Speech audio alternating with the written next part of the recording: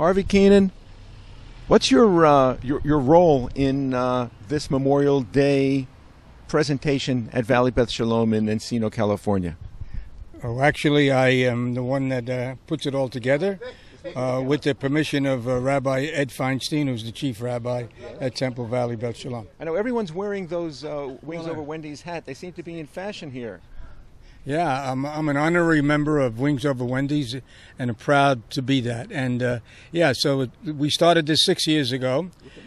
We started it 6 years ago, and every year we honor all vets, and I try to focus in on a different group of vets every year. One year we did Wings Over Wendy's. One year we did Jewish war veterans. One year we did father and son veterans. I had a lieutenant general and his son, a lieutenant colonel in the Air Force.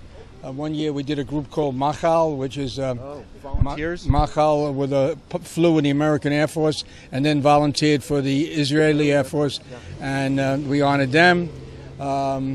Every year we do a different group, and this year we featured female vets, and we had a great day today. We had Lieutenant Colonel Dina DeLucia from Riverside was here, and we had Sharon Stone from the Bob Hope Patriotic Hall, and we had a gal by the name of Rebecca Adams, all veterans, speaking about their experiences in the military. So this year we were honored once again to honor female vets, and that's what I do.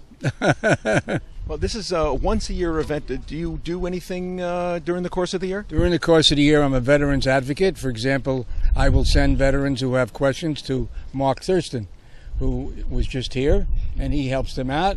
I collect clothing and all sorts of outerwear and all sorts of underwear and socks, which I bring up to the Sepulveda Veterans store.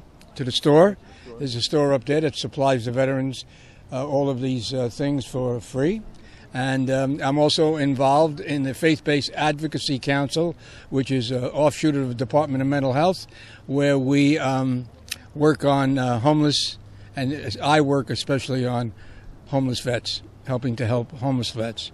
So that's my passion, and that's what I do. What do you get psychologically from this activism you do? I get a sense of fulfillment. I get a sense of purpose. I get a sense of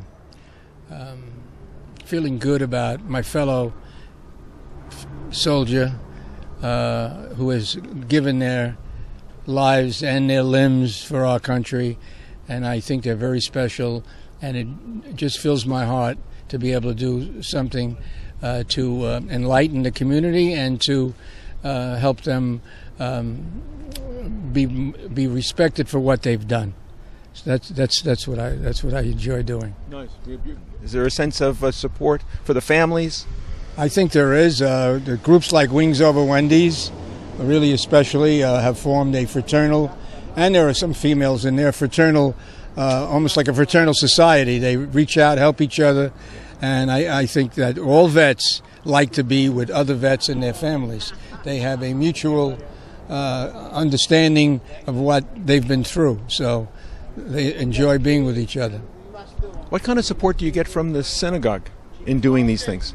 Well, a rabbi is very helpful, allowing me the freedom to organize this and do pretty much what I want to do. We have a committee on homeless vets in the synagogue too that reaches out, trying to get housing for homeless vets within the synagogue. That is run by Rabbi Farkas, is a younger rabbi. Rabbi Feinstein is our chief rabbi, and he is very much in favor of anything we can do to help the vets. So right behind us, there's he looks like a World War II vet. Could he be? Yeah, he's 100 years old. And that's why he's sitting. That's why he's sitting. I'd be sitting too if I was 100 years old. I would be glad if I was standing if I was 100 years old, or breathing.